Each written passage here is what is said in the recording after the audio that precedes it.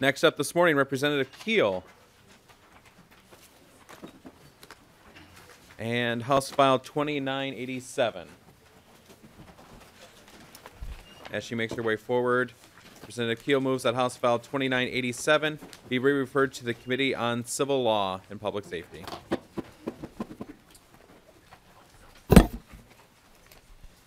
Welcome to the committee. Please present your bill.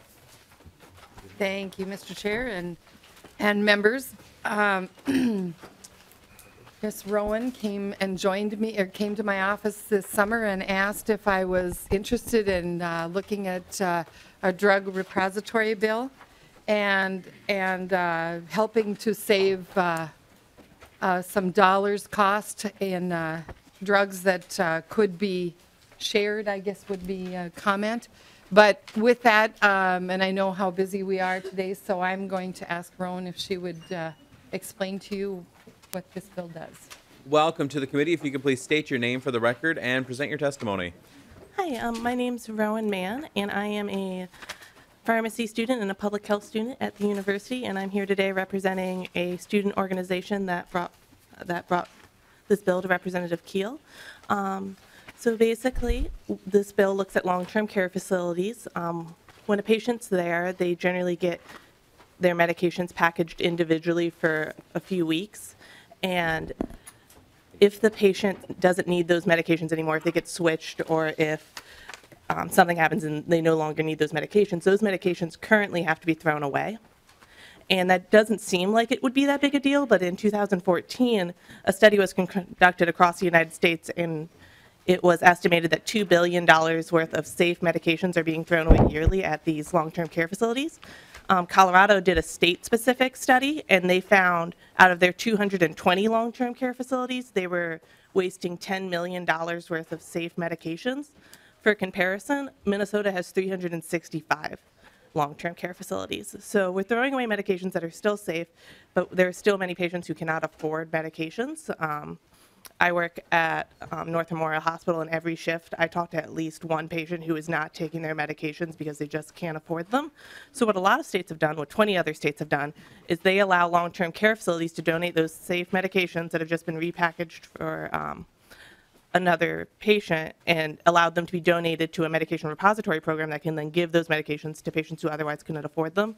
This language was heavily modeled after Iowa, and Iowa's program has been running since 2018, and they've helped over 71,000 patients. They have been able to donate out over $17.7 million worth of medications since 2018.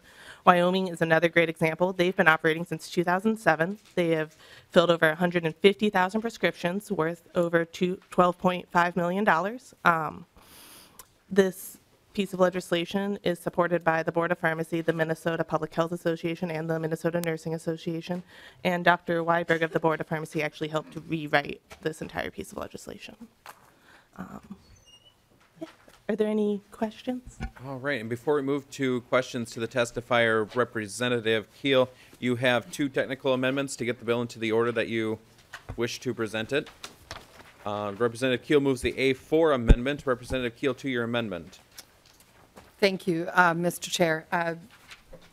The A4 was just to, like you said, technical amendment that would clean up some details in the for the drug manufacturers or the prescription drugs that would be dispensed. Right, are there any questions on the A4 amendment? Mr. Chung. And Mr. Chair, if the A3-1 amendment is to be adopted, then on the A4, staff would suggest deleting lines 14 and 15. They amend the same lines of the bill. Okay.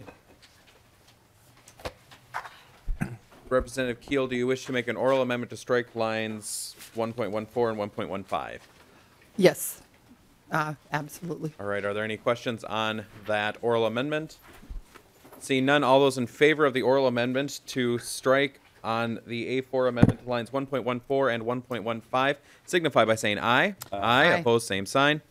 The amendment is adopted. To the A4 amendment, are there any questions to the A4 amendment as amended? Seeing none, all those in favor of the A4 amendment as amended, please signify by saying aye. Aye. Opposed, same sign. The amendment as amended is adopted. Representative Keel moves the A3-1 amendment. Correct. Representative Keel, to your amendment. Just cleans up some language that after some discussion needed to be, and I don't know if Mr. Chung would like to add to that or not. Sure. Mr. Chung.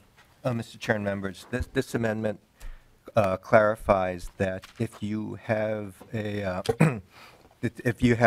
prescription drug coverage, then you would not be eligible to participate in the donation program, and instead you would go through the health plan's formulary exception process.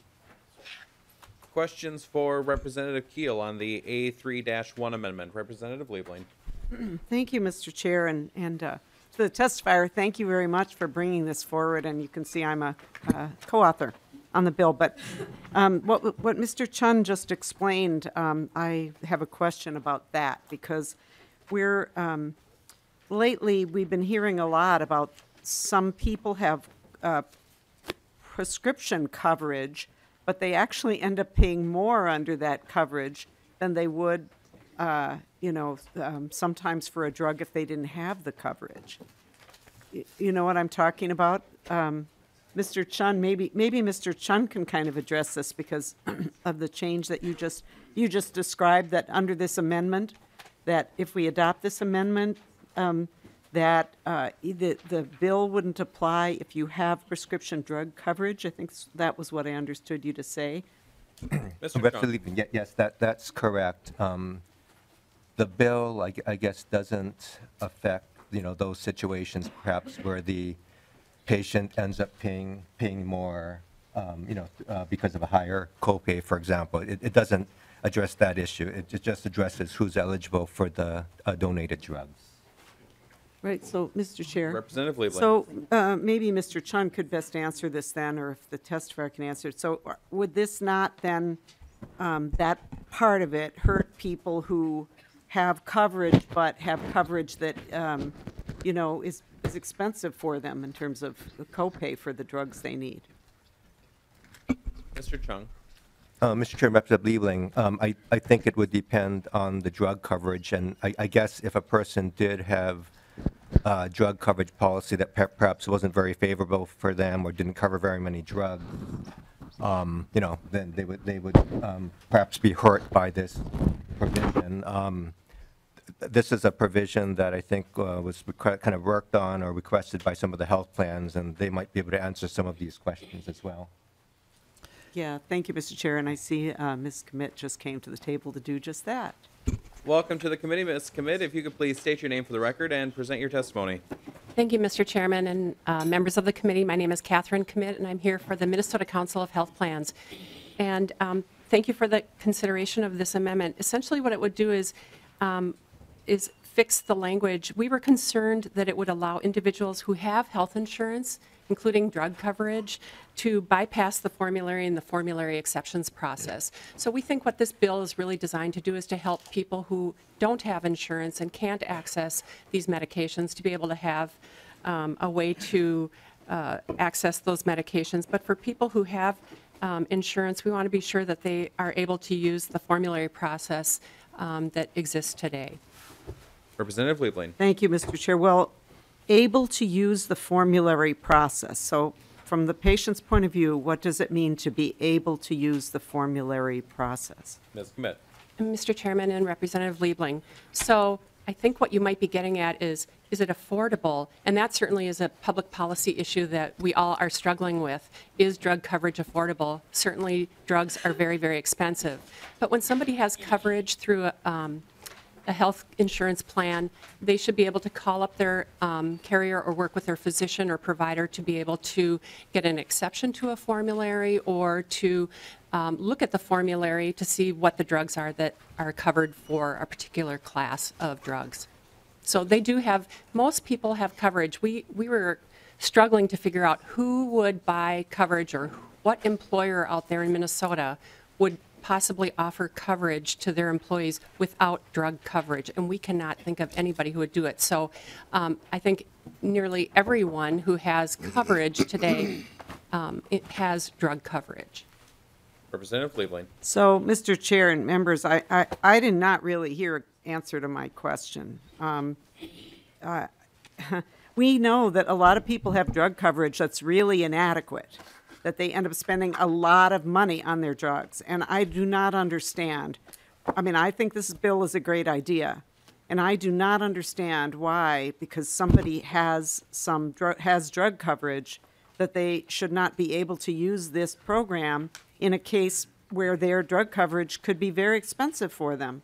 So you said there, you know, that it's,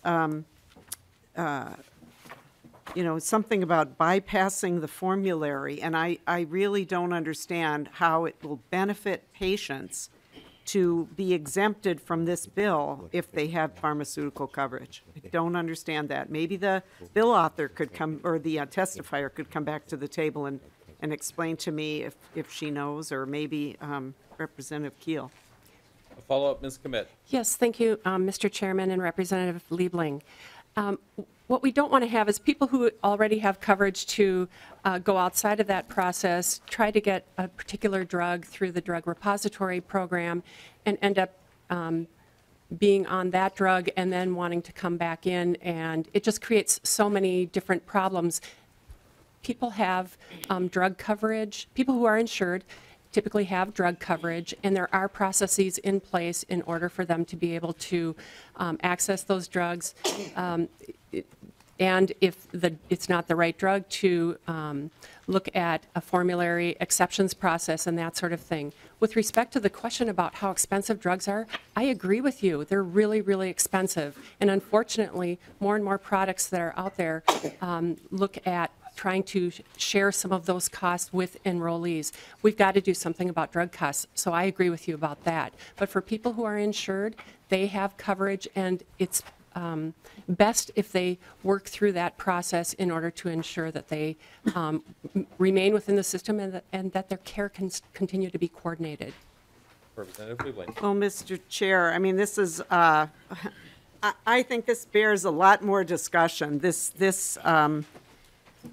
is an amendment to the bill. I assume that this came in probably at the request of the health plans. I'd really like to hear what the author has to say about it, and more importantly, even what the proponent of the bill has to say about this, because I don't think this was in the original, this was part of the original idea. And maybe you could tell us, you know, what other states are doing with regard to this issue. Ms. Yeah. Mann, welcome back to the committee. If go ahead with your testimony. Thank you, Representative Schumacher. So I was just talking to Dr. Weiberg about this, and no, this was not in the original draft of the legislation. I do not believe that it needs to be in there, but I also do understand the point of it. There will be a limited supply, especially at the beginning, of medications. It takes a while to get these. As Iowa or Wyoming, each year they get more donations, and each year they have a more powerful program. So there will be a limited number of medications to begin with, and making sure that those go to the patients who have no safety net at all. That would be very important to this bill, and kind of is what this bill is trying to do. In Iowa's language, they actually rank it out. So where the first line of individuals would be the ones who have no health insurance, and then they go down to number 2 of the patients who cannot afford them with their insurance. So that's how other states have done it, and that is Representative Liebling. Yeah, thank you, Mr. Chair. Thank you very much for that explanation. So, say in Iowa, so you have a priority if you have no coverage. That's certainly understandable. But we know there are many patients who have coverage and still can't afford. And so, to me, it just makes no sense at all to just exempt those and say they can't use the program. So, I mean, I've just, from what I've heard here today on this, I'm going to oppose this amendment. And, you know, if other members decide that it's okay to exempt people who, just because they have coverage, whether or not they can actually afford their drugs, then, you know, I hope we can work on this going forward, because I think it's a very good bill, and I just don't see a reason notwithstanding that obviously the health plans don't want this in there for reasons that are still a little bit opaque to me, I think that, I don't think we should put this amendment on. I think that we Ms. should Mann. rank them if we need an amendment for it. Okay. Representative Keel? Mr. Chair and members, part of this is not creating an incentive. We don't want to create an incentive for people to go outside of their coverage, and that's the reason for the amendment, in my mind. Any So- further discussion on the A3-1 amendment? Seeing none, all those in favor of the A3-1 amendment signify by saying aye. Aye, opposed, same sign. No. The A3-1 amendment is adopted. Representative Keel, to your bill as amended. Thank you, Mr. Chair. I believe that at the, as it stands now, this would be a very effective help for people who are looking for medicine. As Rowan explained, keeping our